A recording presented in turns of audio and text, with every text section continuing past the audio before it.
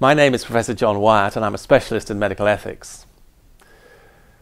Doctors play a unique role in our society, and the question as to whether doctors should assist in the suicide of their patients, of their friends or relations, goes to the very heart of what it means to be a physician and what the doctor-patient relationship means.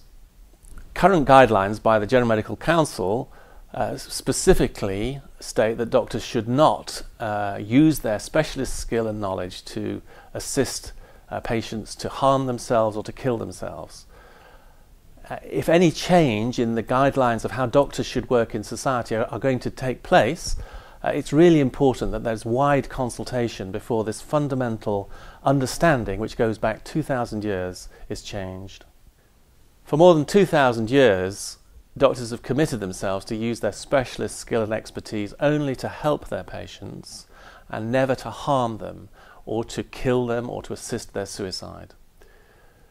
If we change the wording about the guidelines for doctors who are approached by people requesting suicide, then we are fundamentally changing this understanding of what it means to be a physician, which goes back more than 2,000 years.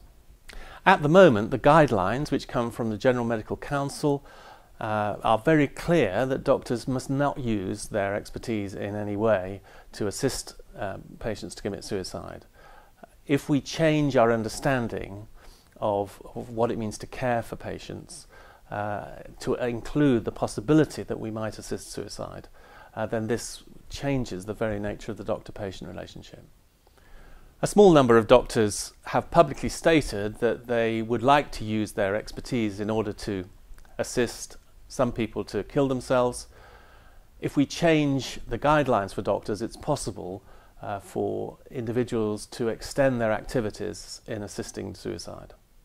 Following an extremely well-informed and open debate, the House of Commons has voted decisively to reject a change in the law for doctors to assist suicide for their patients.